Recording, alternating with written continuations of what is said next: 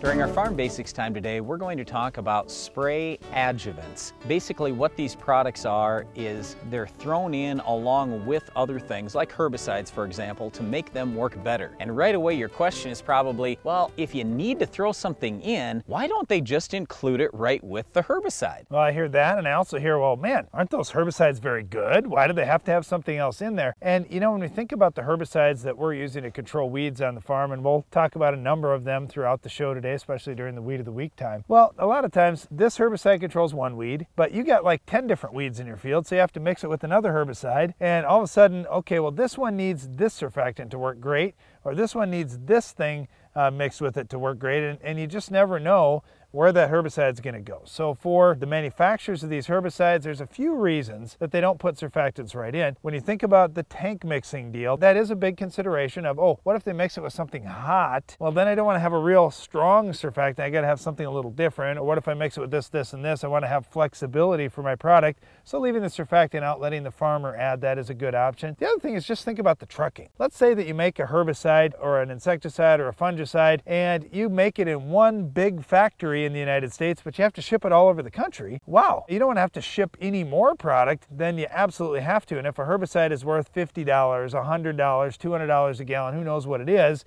and a surfactant or an additive is worth $10 a gallon or $20 a gallon, well, I don't want to add this $20 product to my $200 product and then have to pay the same shipping on that. I want to just ship the expensive stuff around, and then maybe they can source the other stuff locally so we don't have all that shipping on a cheap product. Another reason why these things are not included is just mixability. So maybe if they put the adjuvant that they need together with the product, it isn't going to store very well. It's going to separate, or maybe it even renders that herbicide less effective if those two things are sitting together for 3 months or 6 months in a jug. There are a lot of reasons why they have to be separate. So let's talk about, okay, the spray adjuvant, what really does it do? Well, there are about 3 things that we're kind of looking for. One is a surfactant, and what that means is basically a surface active agent. We're trying to spread and stick the product onto the leaf. So with a water droplet landing on a leaf, we don't want just a ball of water or a ball of spray sitting there. We want it to right away spread out and then stick onto the leaf. So that's important. Another thing we're looking for, if we want to step it up from the surfactant, we go to something like a crop oil or methylated seed oil if we want better penetration into the leaf. So it's nice to get the product to spread and stick, but now let's say we want to take that down into the leaf.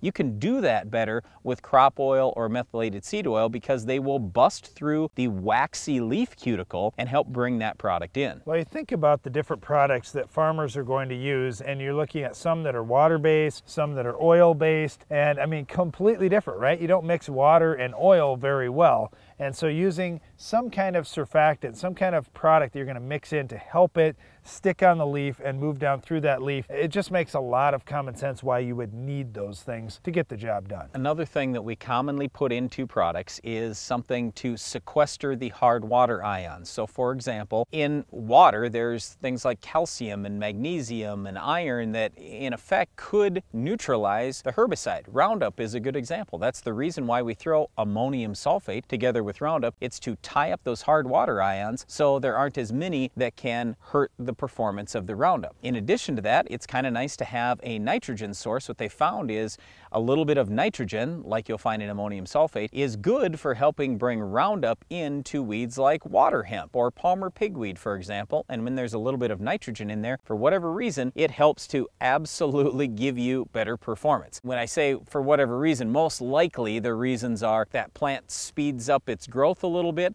It helps move it to the growing point, move the herbicide to the growing point quicker, and that means a better kill. Well, when you think about a spray adjuvant, we're talking about a product that a farmer may mix with a crop protection product to help either stick the product on the leaf or to help it get into the plant faster or just do a better job at what it's trying to do. And the manufacturers of chemicals don't generally put a lot of these in the jug because they're trying to minimize shipping. They're also trying to be more compatible with lots of different mixes that a farmer may need to get the job done on his farm. Well, that job may be weed control. Can you identify this week's Weed of the Week?